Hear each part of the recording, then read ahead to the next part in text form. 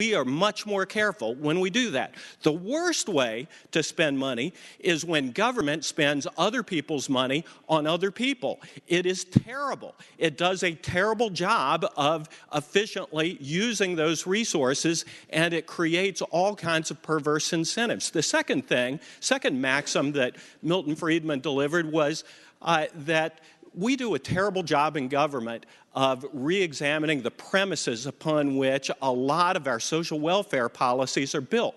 What we do is we find a problem, whether it's housing, whether it is unemployment, or even, yes, health care.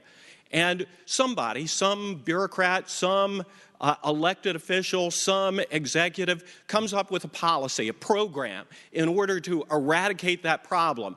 And that program is passed and adopted. And inevitably, it's supposed to wipe out that problem. And inevitably, we come back 5 years later, and the problem's there. It's typically worse. It's bigger. And the response is always, well, if you weren't so parsimonious in the first place, if you just spent more money and created a bigger program, and if you'll spend that more money now, we'll solve that problem. And that is exactly what we're about to do with Medicaid.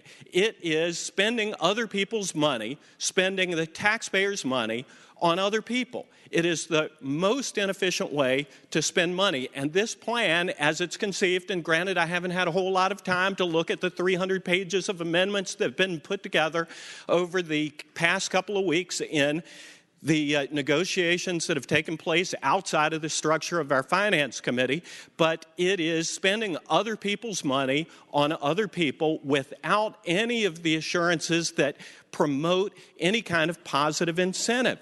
And it is expanding a fundamentally broken program.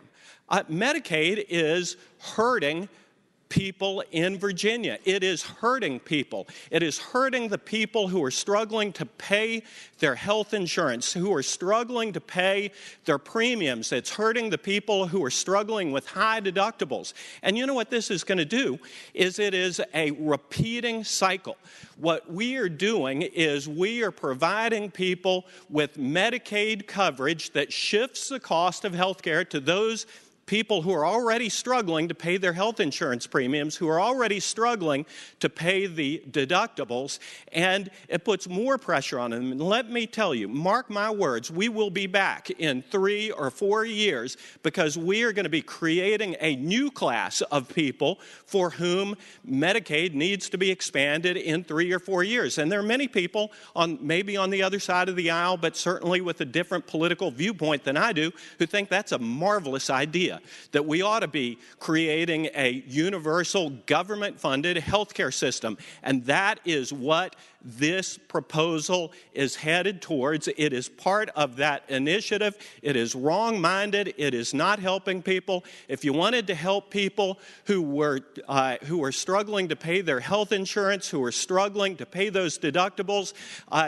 the gentleman up the street here would have signed those 3 bills that were geared towards helping working Virginians meet those obligations and ease that burden and create fewer people who are struggling under the problems imposed by this system. It's most unfortunate that those bills were vetoed. Those would have helped real Virginians. This is simply the wrong way. It's not that the folks on that side of the aisle are evil people, and I don't think a single person over here is an evil person because they don't believe that this is the right way to solve our health care access problem in this country or the Commonwealth of Virginia. It's the wrong way to go.